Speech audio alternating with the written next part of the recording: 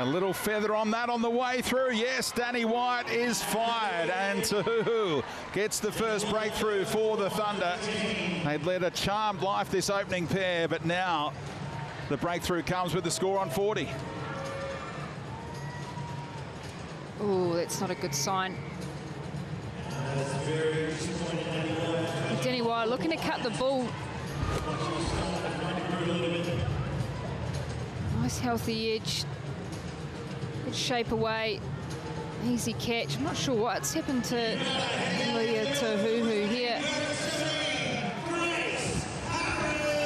Last injury I saw her have was when she threw at her shoulder by celebrating too hard. So fingers crossed she's okay. Danny White, she has to go for 18.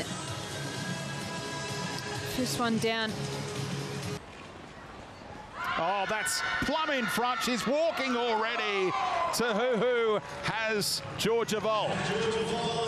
Bowled it full at the stumps, and Georgia Vol squared up. We saw the first delivery. She was able to get bash on it, but not that one there.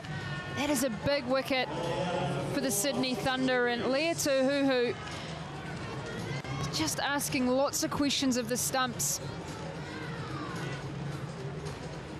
And I think that one was pretty dead die. Yeah, that's well out. She's pretty much walking off Georgia Vol. A little bit of French cricket there. 4 on the board today for Georgia Vol. Heat lose their second, 2 for 68. And she's going that way, looking to clear the fielder, and this time the juggle, and she holds on. Phoebe Litchfield in the deep. It's 2 deliveries for Laura Harris, out for 4 off 2.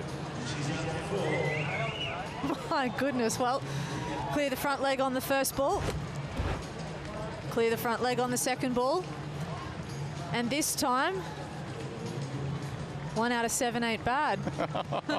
Yeah, I've got it on the third take.